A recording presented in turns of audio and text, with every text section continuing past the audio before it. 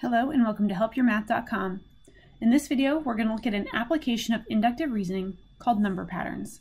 You may recall from the definition of inductive reasoning video that number patterns are one type of inductive reasoning. So we make assumptions based on the information we're given and no additional information. Okay, so we're going to talk about number sequences. A number sequence is a list of numbers having a first number, a second number, and so on and so forth. Usually these numbers are called the terms. So instead of number, we might say a first term, a second term, blah, blah, blah. Oh, there it is. These numbers are called the terms of the sequence. There it is. And the other thing about number sequences is they have no end. So they have a beginning, but they have no end. So one example of a number sequence would be 5, 8, 1, 0, 4, 17, 23, so on and so forth. There is a first term, a second term, a third term, blah, blah, blah. We get the idea. Now, this number sequence isn't great because usually what we want to do is we want to try to figure out, well, what's a pattern? What's the next number in the sequence? Or what's the 50th number in the sequence? And so we might look at this pattern and say, well, let's see, we added 3, we subtracted 7, we subtracted 1, we added 4. Yeah, this one's going to be a little bit tough to come up with the next number. You can probably put whatever you want and justify it however you want since there's no pattern that we see. So the first thing we're going to do is we're going to see whether the following list is a sequence or not. If it is a sequence, we're going to identify the first term. Here we have 7, 21, 63, 189, the ... that indicates that the numbers will continue. There is a first term, there is no last term, so yes, this is a sequence. Yes. It says identify the first term is 7. Next we have ... -3, -2, -1, 0, 1, ... Okay, is this list a sequence? So for it to be a sequence, it has a defined first term and no last term. This indicates that this pattern is repeating before we ever get to -3. So no, this list is not a sequence. Example 3, 4, 4, 4, 4, ... It starts here at 4. It goes on. So yes, this is a sequence, a very boring sequence.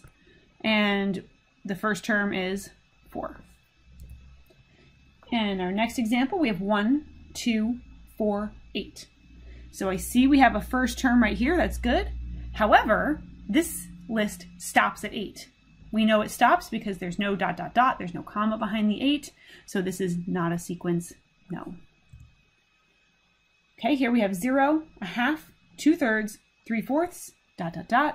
Here we see our first term.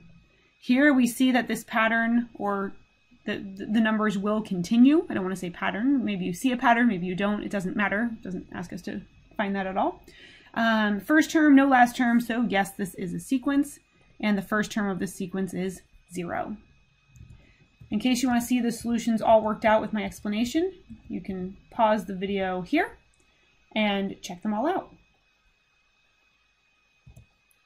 Okay, so frequently in mathematics, we look at two very common types of sequences. The first one is called arithmetic. It looks like the word arithmetic. In fact, they're spelled exactly the same, but it's pronounced a little bit different, arithmetic. So there's arithmetic sequences and geometric sequences. Arithmetic sequences, after the first term, each term is found by adding the same amount to the preceding term.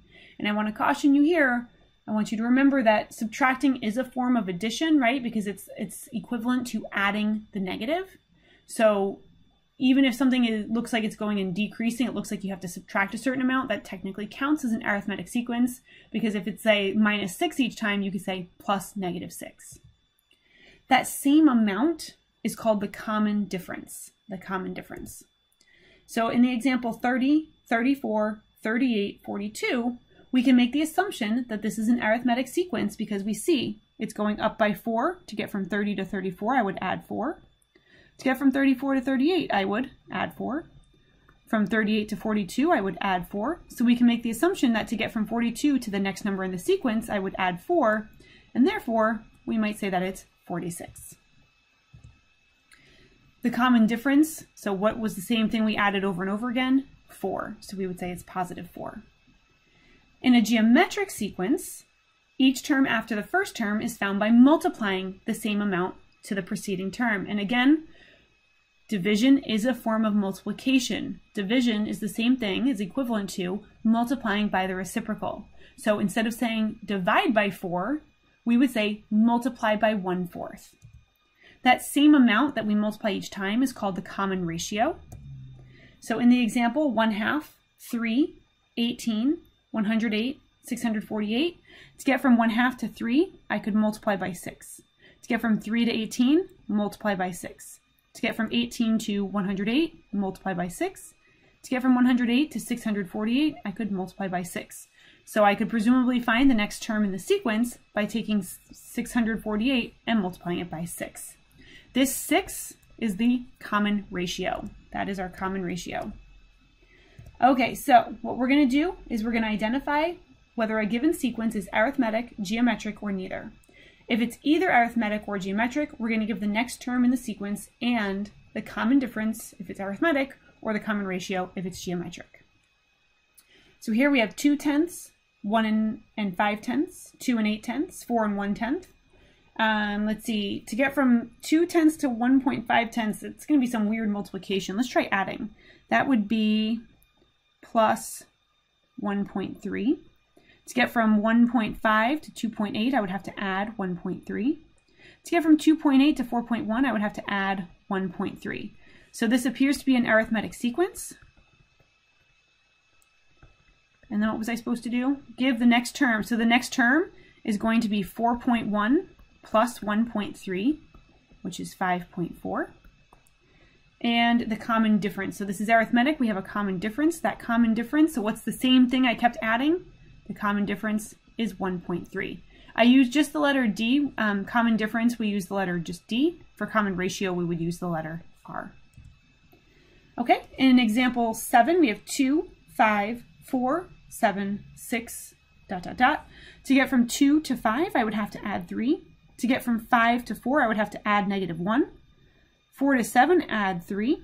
7 to 6, add -1. While there is a pattern, I could predict that the next term in the sequence I would need to add 6 plus 3. It is not arithmetic, nor is it geometric. And you might say, but look, we're adding, but it's not the same value every single time. So this one is neither arithmetic nor geometric, and I don't have to do anything further with question 7. Question 8, I have 400, 200, 150. Checking to see if it's arithmetic. First, I would subtract 200, subtract 100, subtract 50. That's no good, that's different amounts.